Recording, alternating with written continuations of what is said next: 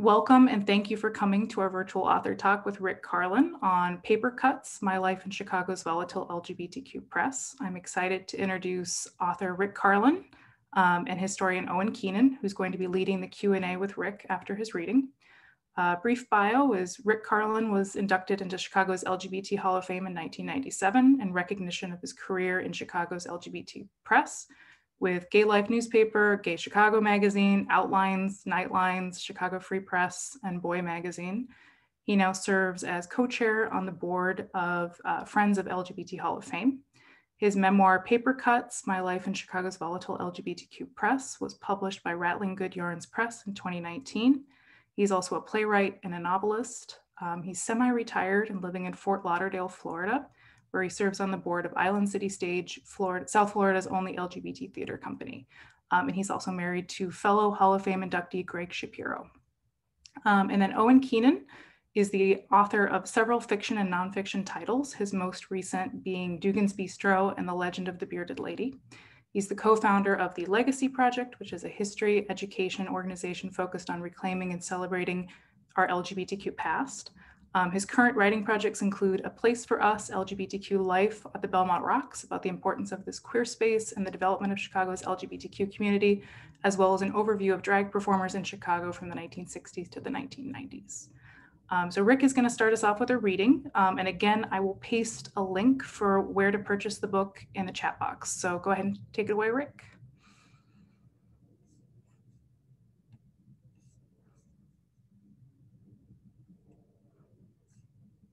I'll go ahead and unmute Rick. There you go.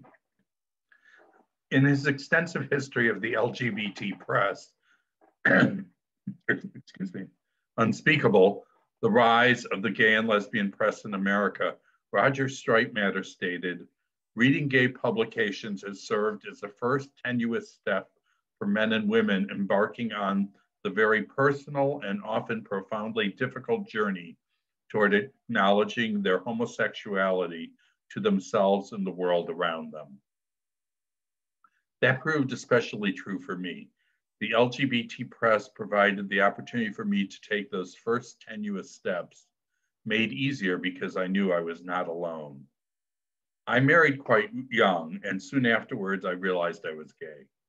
I decided to tell my wife, but before I could do so, she told me she was pregnant. I tried to make a go of it, but eventually came out. Gay Life newspaper was my only connection to the gay community.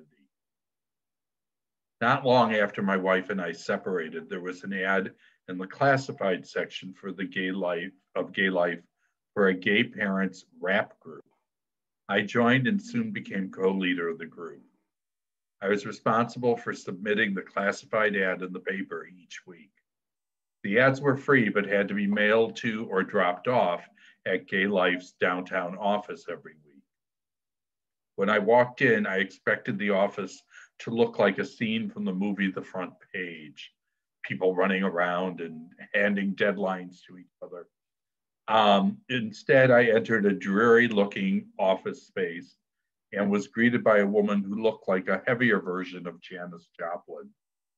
She stopped her furious typing long enough to take the 3x5 cards with the parents group information and drop it in a wire basket with dozens of others. That scene repeated itself for a few months. Eventually, she was joined at an adjoining desk by a thin man with an enormous mustache.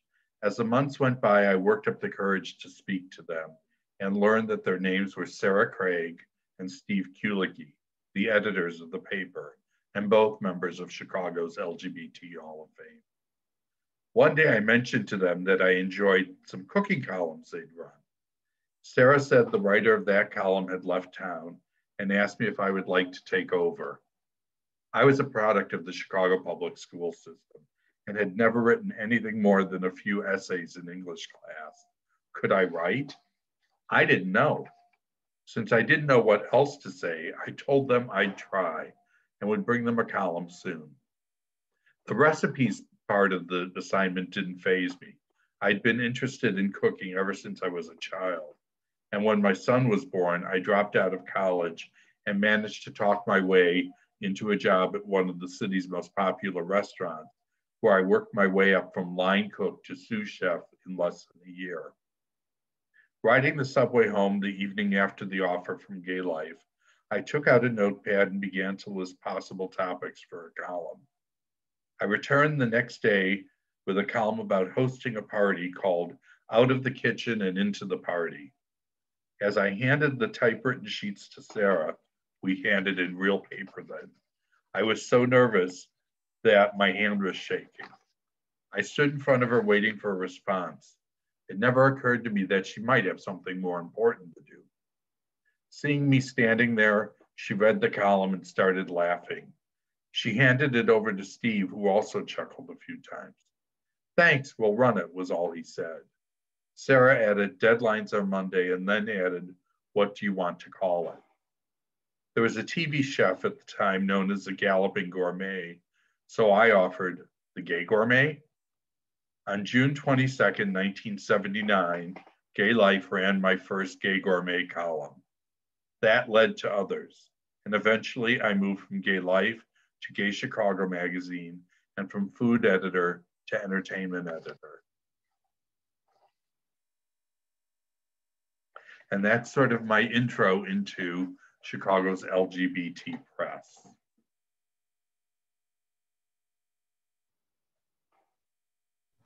That's great. So I don't know, Owen, do you want to start us off with a couple questions for Rick? And then, if you're in the audience and have questions, start typing them over to me, or you can virtually raise your hand during the Q&A.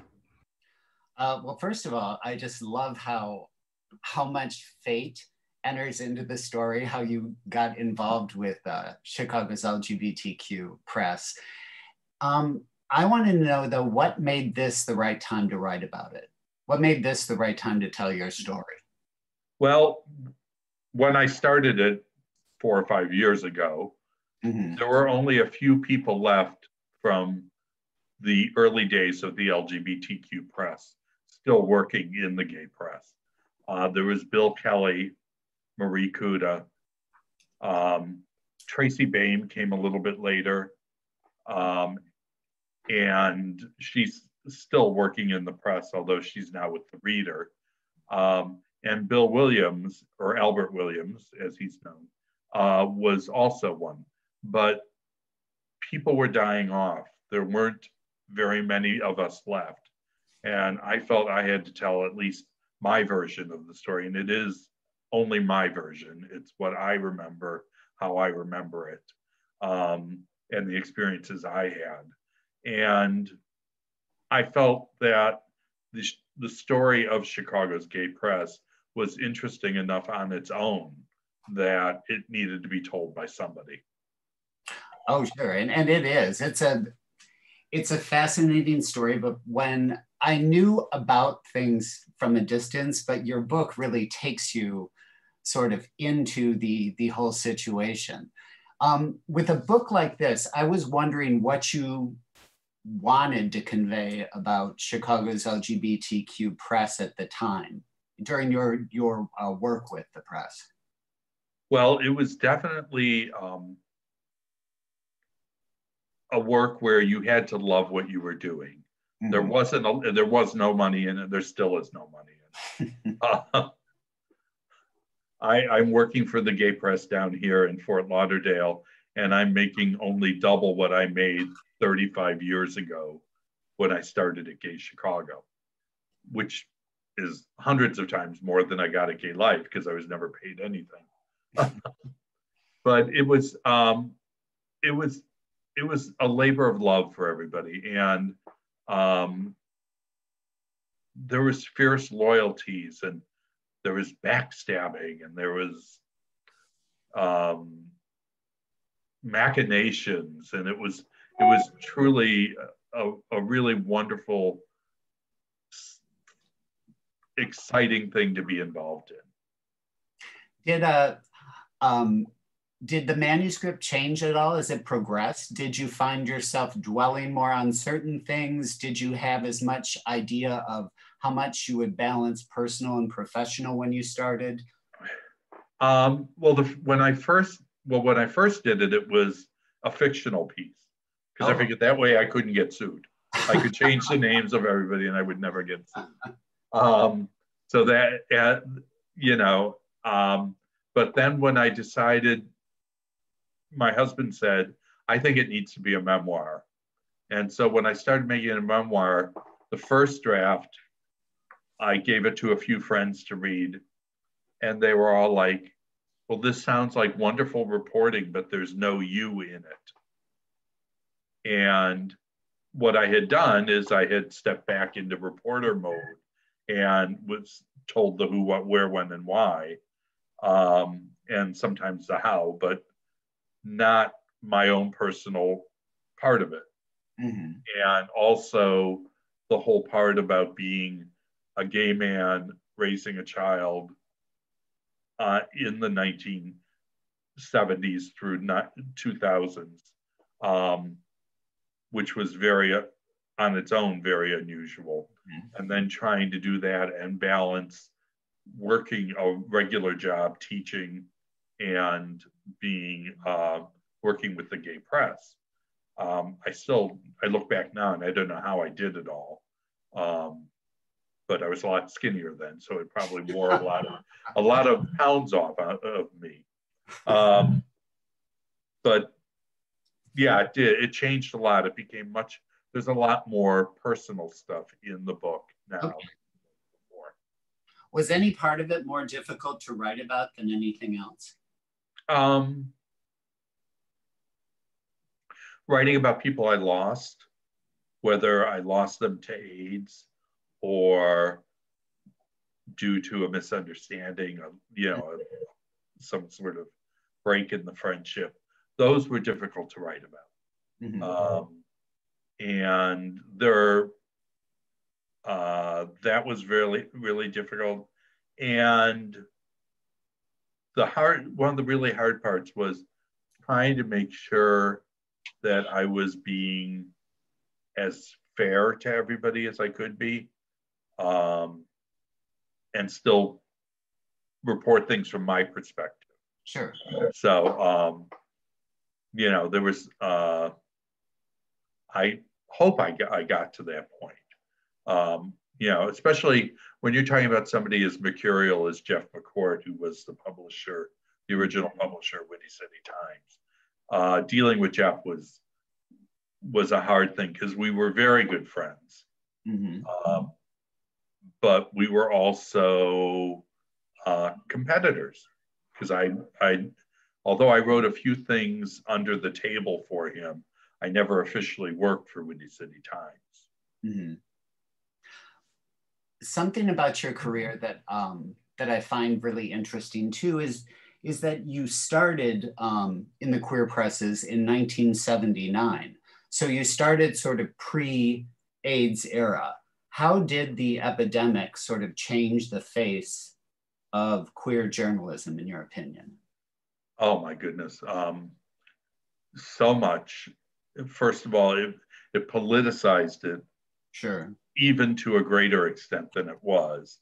Mm-hmm. And I think a lot of people who were originally much more mainstream in their approach to things realized that we needed to be a little bit more forceful and to speak out a lot more to get what we needed, mm-hmm. because the government wasn't going to do anything about it.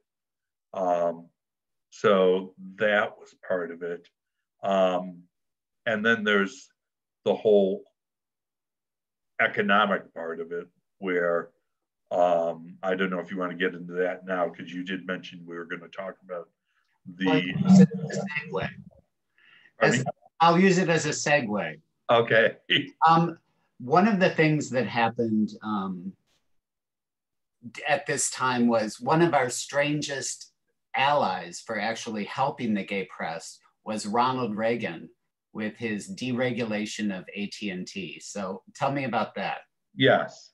So although Reagan, was horrible when it came to issues on AIDS, he was really instrumental in the growth of the gay and lesbian press in the 1980s. It was a combination of the deregulation of AT&T, which for anybody that was around that time, that meant that there were all these new phone lines. And there were phone sex lines that were popping up everywhere. And the only overhead these companies had, other than paying for their phone line, was advertising.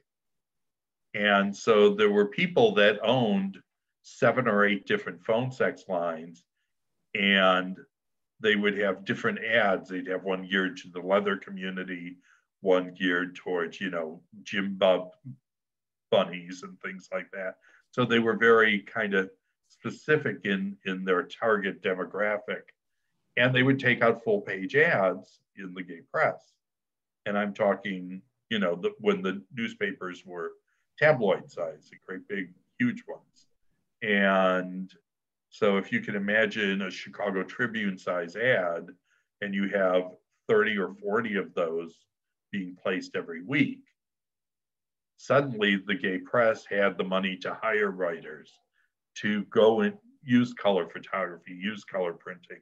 And that combined with the advances in printing and word processing all made gay presses just thrive. And so, and part of the reason the sex lines were so popular was because of fear of AIDS, is people were like, well, I certainly can't get AIDS if I'm just talking on the phone. So they would do phone sex things. And it's only $1.99 a minute. Yeah, $1.99 a minute. I'll tell you, I remember my son called one of those lines and fell asleep, and I got the phone bill, and it was like $853 because he had left the phone off the hook for 3 hours with it. Luckily, I didn't have to pay it because he was a minor and he wasn't supposed to be on it. Well, so Gay Life, Gay Chicago, Outlines, Nightlines, Chicago Free Press. You freelanced for Windy City Times. You were a voice on Les by Gay Radio. What do you think is the most important thing that you had to survive in the sort of volatile world of Chicago LGBTQ publishing? Well, 2 things. One is I knew when to keep my mouth shut, which people who know me would be surprised that that's true, but I did. One of the things I did when I moved over to Gay Chicago, and it continued at Gay Outlines, Nightlines, was I wrote a gossip column. And the gossip column at Gay Chicago was the most popular thing. It was the first thing everybody turned to. And I wrote it under a fake name, but everybody knew it was me. My name, my picture was there at first. And then we switched to, I wrote it under a pseudonym, which was pseudonym, not very subtle. But we, and a lot of what I put in there was just press release information that, you could, that if you went to the bar's ad, it said, oh, we now have a big screen TV. So I'd put, oh, guess who's got a big screen TV now, blah, blah, blah. And, all that. And I'd make it sound like you were getting the scoop. But it was the same stuff that was in press releases and ads. I just made it sound a little bit more interesting. You mastered the tone. Yes, tone. It was all tone. And it was all, I had never even read Walter Winchell, but I didn't realize that I was writing in Walter Winchell style, because I'd write a sentence with an ellipse and then another sentence of something completely unrelated about another item. And I, years later, learned that's what Walter Winchell did. So people were like, oh, you were imitating Walter Winchell. No, I didn't even know who he was when I did it. I wish I could nod and say, oh, yes, I'm very wise. I knew all that, but I didn't. I just, I did it because that way I didn't have to have a through line. I could just throw in comments anywhere and add them as needed be, What did you get in the most trouble for as a gossip columnist? Well, one thing I got in trouble for was I said a bar was closing when it wasn't. And in my defense, the man who owned the bars had many bars with very similar names. Yeah. That all had the word zone in them or dock. And so he was closing one of them, and I said a different one of them was closing. We corrected it the very next week in the paper, gave him free ads, and but he was adamant about like that this really killed his business or whatever. But the fact that his business was really crowded the next week when we announced, oh no, it's not closing, it was a mistake, but everybody went there because they thought it was the last week it was going to be open. But anyway, that was one thing I got in trouble for. And I got in trouble for a few restaurant reviews that one of them was just this horrific restaurant. And at Gay Chicago when I was writing there, and Ralph Paul refused to run it because they were an advertiser. And we had a big fight about that. But the restaurant was closed down by the Board of Health the next week. And so you're right in never reopened. So I was justified in what I was saying about it. Well, I think when we reference sort of the volatile history of Chicago's LGBTQ press, I think maybe if you could give like a quick synopsis of how Gay Chicago went to Windy City, went to Outlines, went to sure. The whole migration. Right. Well, Gay Life was the first regularly published gay and lesbian publication in Chicago. There were other ones before it, but they weren't on a regular basis, a weekly basis. Gay Life was the first one. Gay Life was founded and run by Grant Ford, who was this wonderful, wonderful man. He was active in politics as well. And as a matter of fact, at one point, he decided to run for alderman, I believe. And so he had to divest himself of Gay Life. So Chuck Renslow, a local businessman, took it over and managed it while he was running his campaign. He ended up not winning. I don't even think he finished the campaign, but realized afterwards that he was not interested in the day-to-day machinations of running a newspaper. He kind of viewed it as a community service, and it was becoming much more than that. It was a business. And Chuck Renslow was a businessman, and he felt that not only could he run it as a business, but that it could be a community service as well. So Chuck took over Gay Life. While it was running, Jeff McCourt, who had been a commodities trader, came in and said, I really want to learn the news industry. I'd like to write for you. So he was writing theater reviews. And then he said, I'd really like to learn about buying. I'm thinking I'd like to buy the paper from you. Would you be interested in selling? And Chuck was like, sure. He goes, well, how about if I work for you for a year and learn it, and then I'll buy it from you. So he worked for him for a while and realized that the only thing of value that the paper really had was its name and its client list of advertisers and the staff. And Jeff said, why should I pay for this? I can just take them and leave. So he went and in the night before, I believe it was the Pride issue, the week before, he and 3 other staffers left and just took everything with them and started putting together their own paper that was going to debut on Pride Day.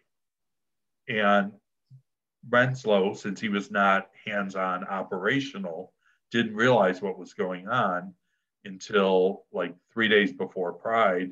He said, I have no newspaper to print. What happened?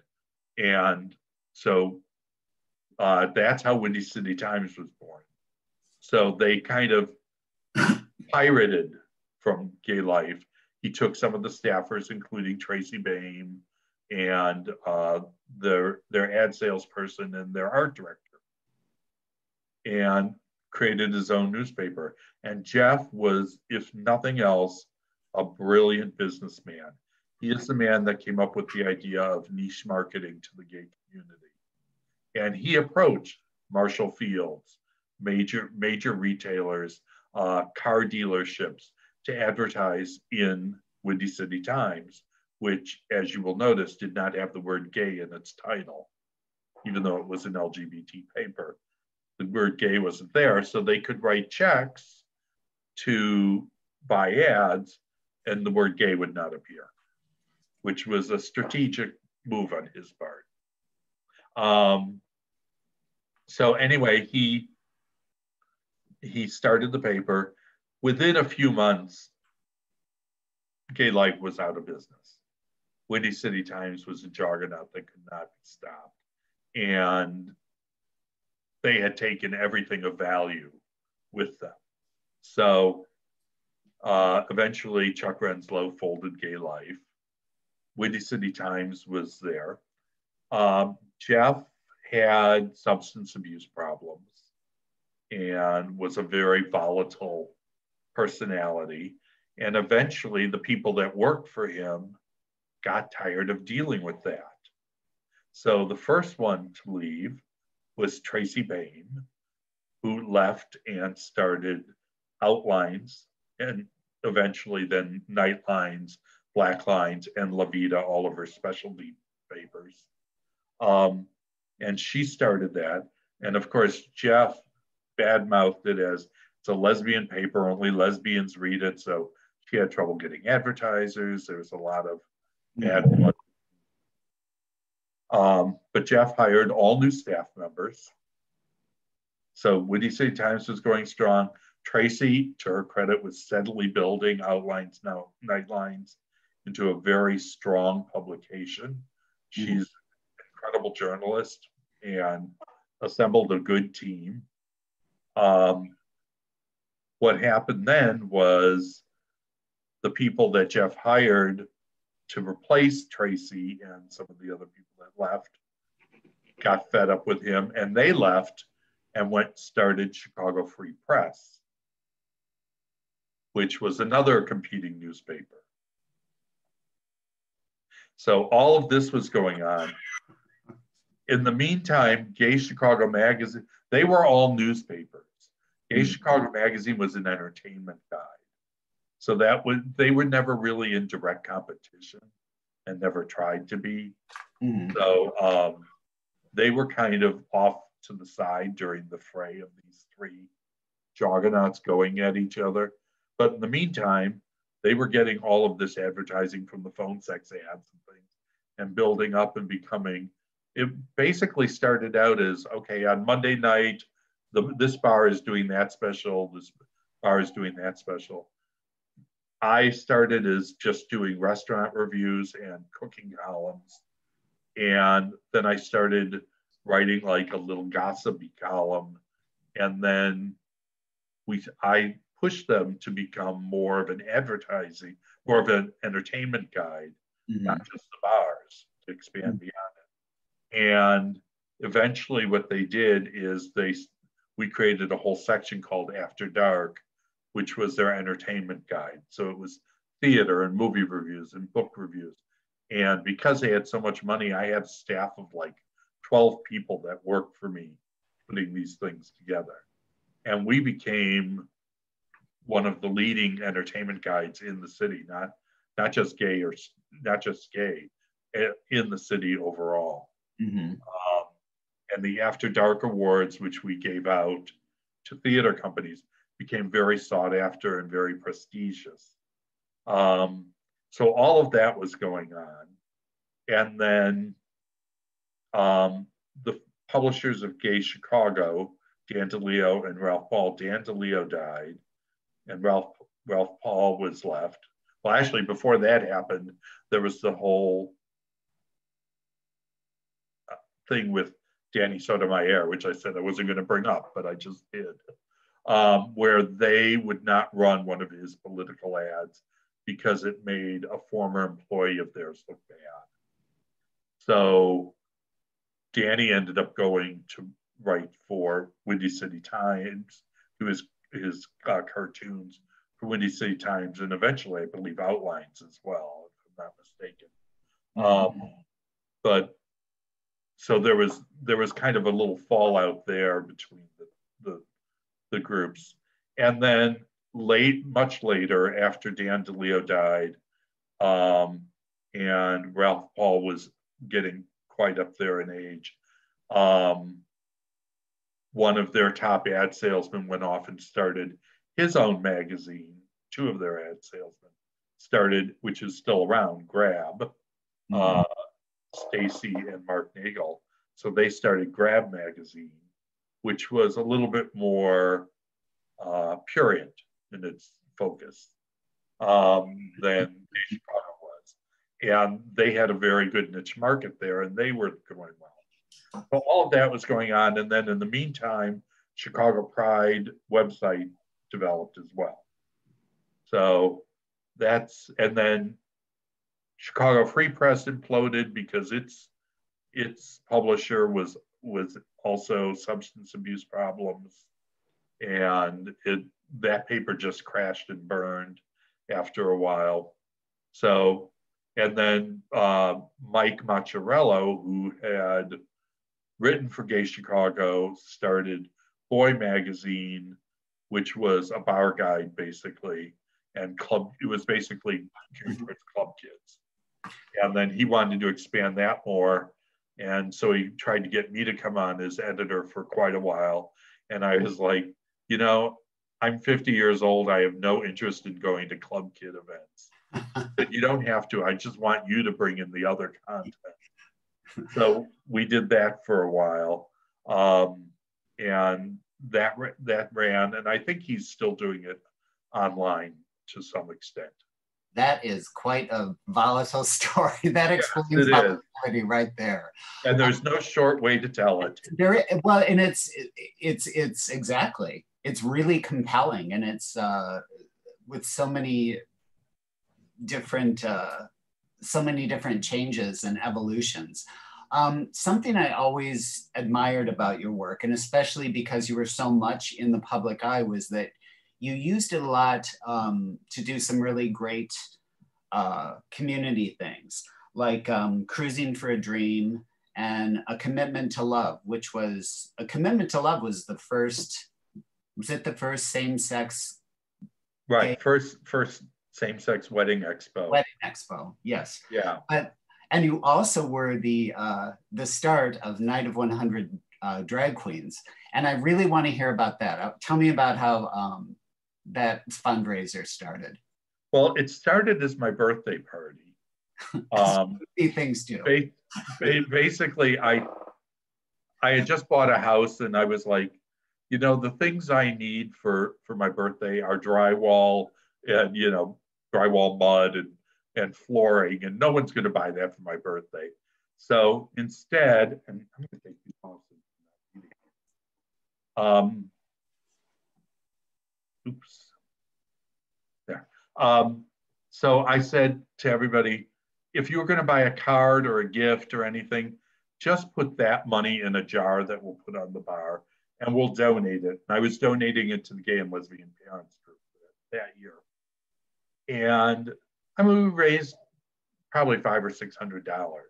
And basically, I went to Sidetrack. I told them what I wanted to do. I said, can I have like this little corner of the bar where I hang out every Monday for show tunes? And they were like, yeah. So, and I brought a cake. I said, can I bring in a cake? So I brought a cake, and I bought a case of cheap champagne from them.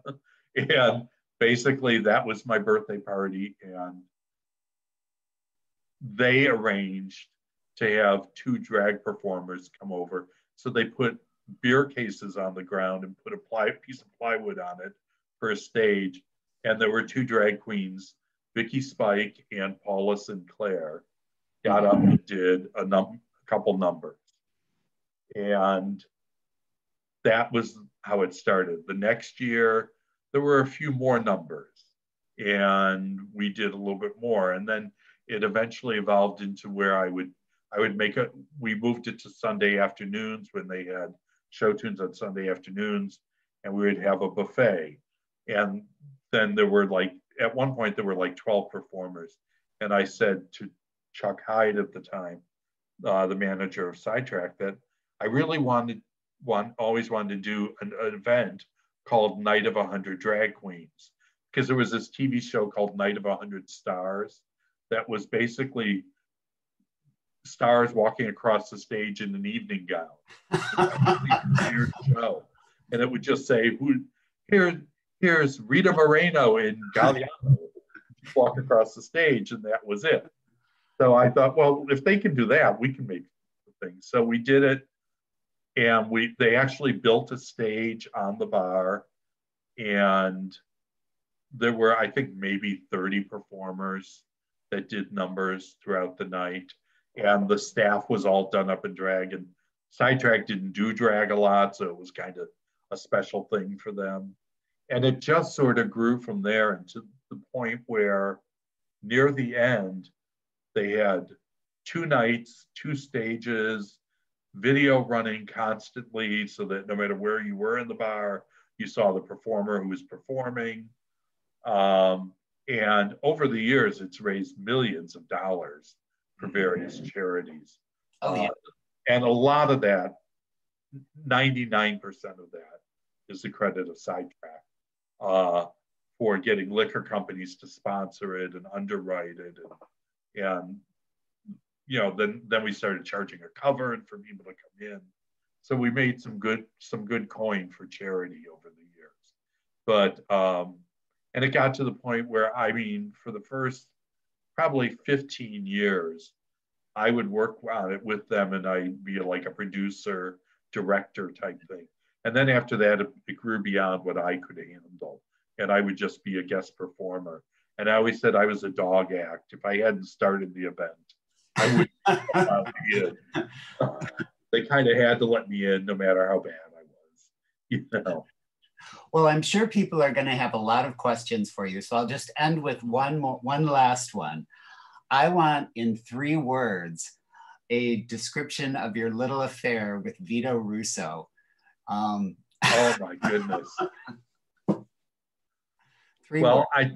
I think I can sum it up in a song from Dreamgirls, One Night Only. He was in town at Unabridged promoting his book. Since I was the entertainment editor of Gay Chicago, I'd been talking with him about stuff, Sure. how to promote it and stuff. And we ended up spending the night together, and that was about it. That's awesome. And Vito Russo, by the way, is the author and speaker of The Celluloid Closet. People right. Don't know. So, and a very sweet man. Very sweet man. He's very sweet. Well, thank you so much. I'm curious to hear what people have to ask you. Oh, I have to add one thing. That One Night Only was way before I met my husband. Okay. Yes. I was single then. Yes. It's good point of clarification. No, that's thanks, Owen and Rick. So we've got quite a few questions people have typed over. So I'll start reading over questions, and then if you want to type more questions, just send them to Gerberhart, Jen Dentel. If you prefer to ask them yourself, you can virtually raise your hand to do that, and there's instructions in the chat for how to do that. But our first question is from Steve Hickson, and it's, what do you consider to be the most important way the gay press can adapt for the future? Oh, well, it's all internet based now, and I think the most important thing is to be as professional as possible. There's a tendency for online contributors to not be paid and not be qualified and it's up to the provider of whatever their outlet is to really vet them and make sure that things are done properly. There's a lack of accountability in a lot of things, and a lot of errors that are made because nobody's checking. They don't have fact checkers anymore. They don't have proofreaders anymore. And so I think that if the gay press is going to survive, that's one of the things it has to do. Great. And then we have a question from John D'Amelio. So he says, in the 80s and early 90s, even though your work was in Chicago and Chicago-based, did you have any sense of there being a larger community or network of LGBTQ journalists around the country? Oh, sure. Whenever, there were beginnings of the networking that is more prevalent and more organized now. There, as a matter of fact, it was, I think, Windy City Times and Philadelphia Gay News and Bay Windows and Bay Area Reporter were the genesis of the Gay and Lesbian Press Association. So yeah, there definitely was. And when I would go to other cities, I would definitely visit with other press, and they would sometimes run things that I had done in Chicago that were, more relevant, that nationally relevant. And so we would share things back and forth. Yeah. Great. And then we have a question from Diane Poland, which is, Rick, how has the vision of the press's mission changed over the years?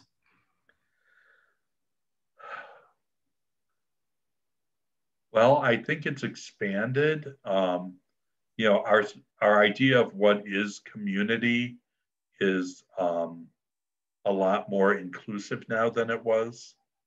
When people said gay and lesbian press, it was basically white men, of a certain age, and at that time in their 20s and 30s.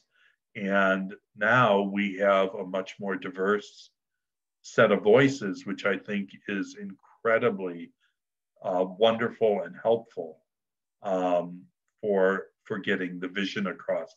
It still is too dominated by white male voices, but we're getting better. So we have a question from Robert Castillo, who says, were you writing for the queer press while you were teaching? And did you fear being out in the work for the queer press jeopardizing you in the classroom? At the very beginning I was, but very soon after I started, I was too stupid to realize that at first. Well, I started writing before I was teaching, so it didn't really matter then. And then when I started teaching, it was too late because my name was already out there. And I was a little too naive to realize that it could cause problems. And then very soon after I started at Gay Chicago, the Chicago Teachers Union and the city and the Chicago Board of Education all passed non-discrimination policies. So I did have a couple parents who tried to cause issues. One saw me at the Pride Parade and tried to make a big stink and got a bunch of, and I taught little kids, I taught second graders. So at that time, so she tried to make a big stink out of it. And the parents were like, we don't care, he's a good teacher. So that was, that was kind of the response that she got. So. Oh, so you were there too. So Yes. Let's see. So we got an email question. So this is from Dana Shapiro Spaeth. Your husband's also a writer. Do you help each other with editing? And are you both brutally honest with each other if you really don't like something the other has written?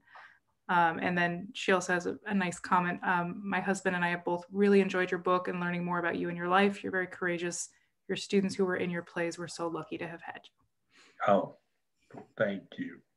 That is my sister-in-law. So I'm very lucky to have married into a wonderful family. I have to say that. Yes, my husband and I do proofread each other's work on a regular basis, and edit, as offer editorial advice. Well, for example, with Paper Cuts, he was the one that told me it should not be a memoir. It shouldn't be fiction. It should be a memoir. And then when I was finished with it, he said, maybe this should be fiction. I wanted to kill him after I did that. But otherwise, yeah, and we're pretty good about taking criticism from each other. Yeah, we have no problem with it. I respect his opinion, and he respects me as an editor. So I'm a much better editor than I am writer, I think. And so I think I add a lot to what he writes, and help him with that. Except poetry, because I don't understand it. So that I don't help with. I read it, but I don't understand it. So. That's fair. All right, so we've got a question from Gerald Cole, or it's a nice comment. So I came to Chicago in 1979 to go to college. We walked many of the same paths in the city, and this book has really brought out a lot of fond memories in a very vivid manner. And then we've got a question from Greg Shapiro. So if Paper Cuts was made into a movie, who would you want to play you on screen? Ewan McGregor. Perfect. Not Will Riker? No, we should tell them. There's a picture of me that you were running in a promo, and you said I look like Will Riker from Star Trek: The Next Generation. And I used to get that all the time when it was on, because I did look a lot like him. I had the same beard and everything. Yes. Yes, I would like to be played by Ewan McGregor, and Armie Hammer will play my husband. All right, and then let's see, we've got emailed questions. We've got 2 emailed questions from Grant Stewart. So the first was, what was the most memorable machination or backstab from your gay life days?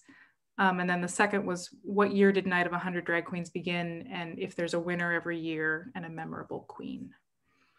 I'm going to do the second one first while I think about the machinations one. I don't remember what year it started. Nobody could remember. I think it was my 30th birthday, which would have made it 1983. But I'm not sure about that, because at one point we just said, because we had so many shows before, that we just started with like Night of 100 Drag Queens 7. We just guessed that there were 7 before it or whatever. So, but it did go up to like 25, I think. Night of 100 Drag Queens 25. And then they changed the name of it for a year, and then COVID hit. So they didn't do it last year. There was not a winner. It was not like a contest. But 2 of the ones that stick out in my mind is we had a deaf participant who I still to this day don't understand how he was able to lip sync so perfectly since he was deaf. He tried explaining it to me, and it had something to do with he could feel the rhythms of the beats. But that was, and watching the performer lips and reading their lips. So that was one I was just so impressed with him. And there were quite a few that were, it was, for many people, it was their first time in drag. And to see how someone could blossom and change and be so different, that would one. And probably my favorite is my former roommate, Calvin Harris, who now lives in Las Vegas, who is my son's unofficial godmother. Calvin and I got dressed up as nuns and did Sisters Are Doing It For Themselves, the Annie Lennox, Aretha Franklin song. And when there's the, no, I'm sorry, we didn't do that one. We did the sisters from the Danny Kaye, Bing Crosby movie. And when it said, when a certain gentleman from Rome came, the picture of the Pope came down. So that was one of my favorites. So that was that. As far as the backstabbing, oh my goodness.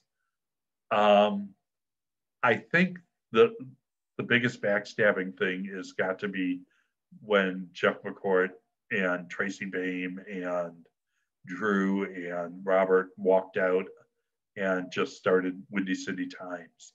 That was like a jaw-dropping moment. So let's see. So we've got quite a few. Let's see. So we've got one from Michael Burke. So I loved the book, the personal story, the history, the look inside a fascinating piece of our community's life. 2 questions. The first is perfect title and subtitle. Was the book always called Paper Cuts, My Life in Chicago's Volatile LGBTQ Press? And 2, do you have a sense of how Chicago's LGBTQ press compared to the press, the LGBTQ press in other cities? It was always going to be called Paper Cuts. I love that title.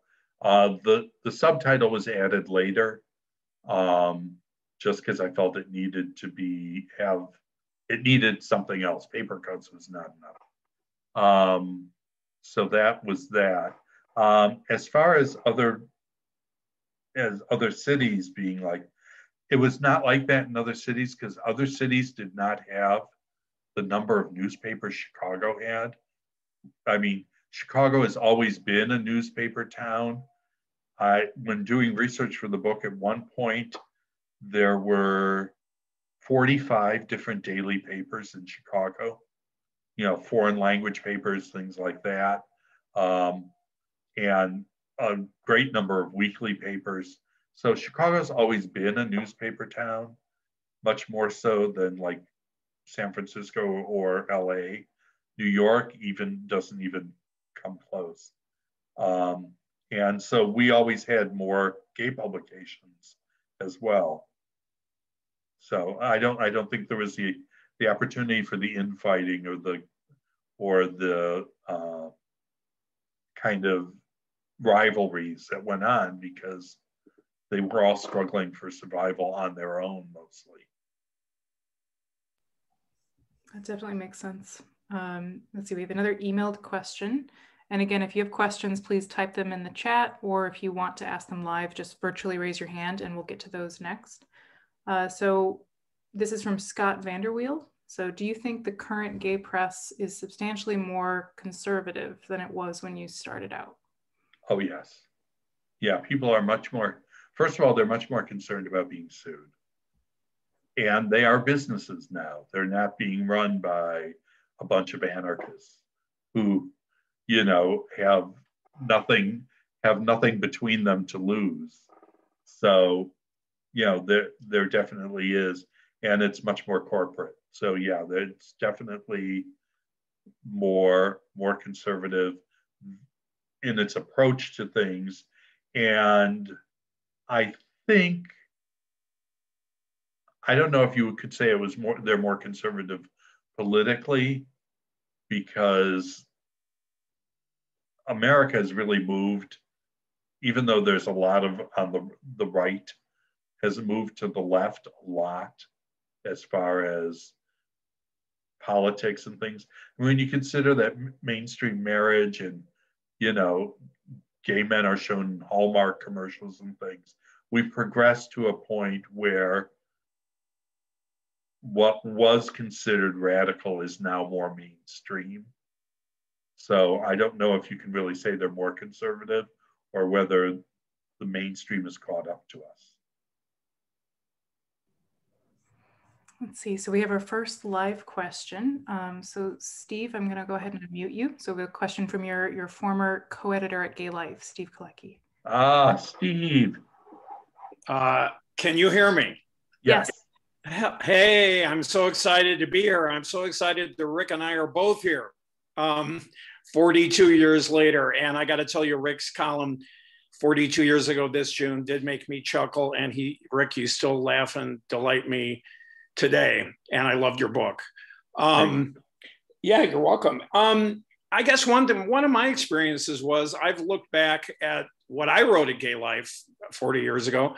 Do you ever have this experience where you look back at a column or something you wrote and you have no memory of writing it, or it just shocks you what you say? I mean, I've had that experience.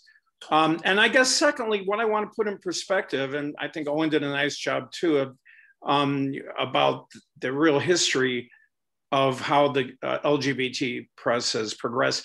Tell us about that time. And I know it was so exciting. You'd write a column and 2 days later, a couple days later, there was a newsprint on cigarette machines in bars all over town. You know, there was something about that was very like front page, like you said. So first off, then surprised to look back at your own writing, and then talk about that time in a newsprint, and you pick it up in the bar, and you'd look down the bar and see people reading what you wrote. Oh, well, that was pretty amazing. I know that there are columns I went through the archives of Suki Delacroix and looked up a lot of my old columns and things, because he has everything. Wow. Or he did before he moved to California. I don't know if he took it all with him. Probably did. But I went through and I would read things and I'm like, God, I don't remember that restaurant at all. I don't remember this. Who the hell was I talking about in this blind item I'm writing? So that, yeah, a lot of that's gone. And I don't think that has to do with age. A lot of it has to do with, it really wasn't that important at the time, but my job was to make the unimportant seem important with the gossip column. So that was one point of it. And then the other part was, seeing your name. I remember the first time I saw my column in print, I was like practically running down the street showing it to strangers. I was so excited. And I don't know about you, but I never grew up wanting to be a writer. It wasn't one of those things where I had this great urge to be a writer. And if I did, I thought I'd be the next Jacqueline Suzanne, not really, a journalist of any kind. So that's why I always say I didn't write real news. You were a newsman. I was an entertainment writer. And that's part of the difference too, is getting to see that. I never expected it. And the best part was when it was the gossip column and people would be talking about it and talking about me, and I'd be sitting right next to him in the bar. And I remember somebody said, "Oh, she is such a bitch. I'm good friends with her. And he's nasty to everybody." And I just turned and looked, I said, "Oh, you know him?" And they're like, "Yes." And I said, "Well, I'd like to introduce myself. I'm him." And I might have been a bitch, but they didn't know me. Great. Well, thank you, Steve. And thank you again. You were so supportive at the beginning of my writing career. I owe it all to you and Grant and Sarah. Yeah, I know. Both of them terrific and not with us. Grant and Sarah are with us today. Yes. Yes. Yes. Thank you. Thank you. Thanks, Steve. Let's look at, we've got one more question. So if you have more questions, send them over. We did get an email. I think people want to see a photo of you as a nun. So if you do have that, we can post it on Facebook and Instagram if you have a photo of you as a nun. I can pull it out and hold it up. It's not far away. I mean, go ahead and ask the question. I'll slide over and get it. Perfect. And then Owen, if you have other questions too, I'll read. We have one more question from Robert Castillo. So it's, what gay writer or book impacted you the most? But yeah, let's see the nun photo too. Well, there are two that I would say that impacted me heavily. One is Michael Bronski, who wrote Culture Clash.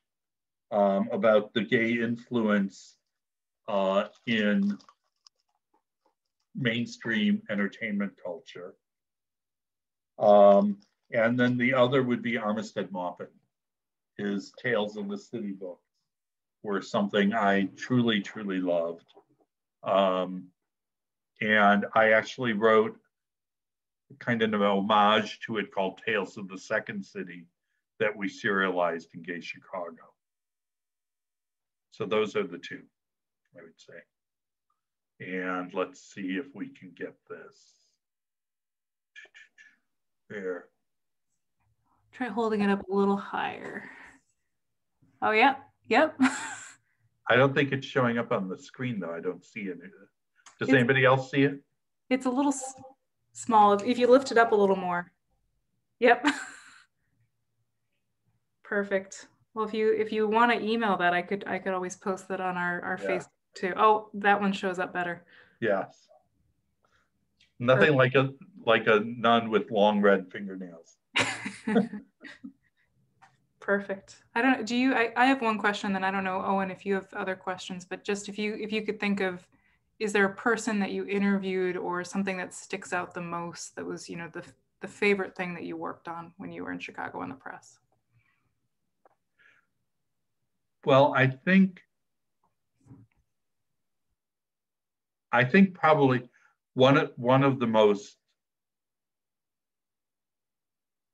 my greatest memories is I got to meet Bette Midler for a split second. And I was so dumbfounded. All I could think to say to her was, "You're really good." I did not expect to meet her. I turned around and there she was. So that was one, because she's an idol of mine, both for her politics and her talent. So that would be one of the ones.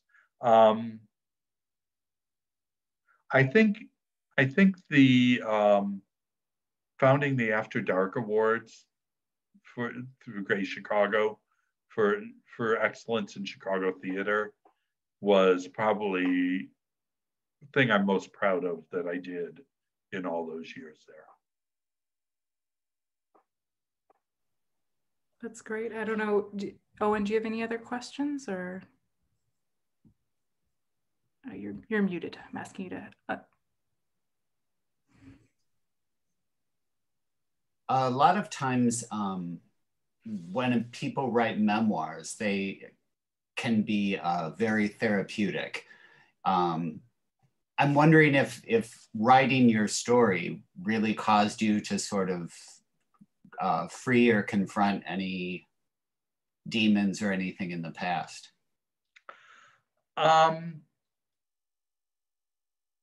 It caused me to let go of a lot of anger. Mm-hmm. Because I was fired. I didn't mention this. I was fired from Gay Chicago over something, and I had a lot of anger on that for a long time, and it helped me to release that anger. Sure. Because I wrote for them for 14 years, so it was almost like losing a family, you know. And it happened very suddenly, and I was very surprised, and it was not for anything I would have thought it would have happened for. So that was, and it took me a while to get back on my feet after that.